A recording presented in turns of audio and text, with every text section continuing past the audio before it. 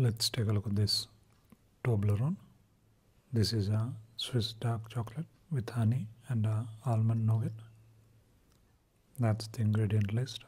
It's made in Switzerland. That's the expiry date. It costs around 160 rupees or around $3 or so.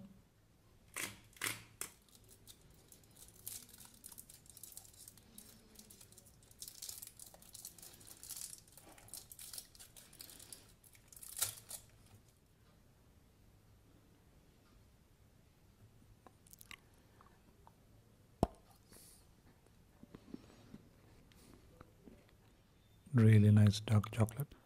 You get that hint of bitterness, which makes the dark chocolate taste really good. You also get a few almond pieces, which add to the flavor. It's also really dense and much harder than other Toblerones. This is my favorite version of Toblerone. Quite nice. Check it out.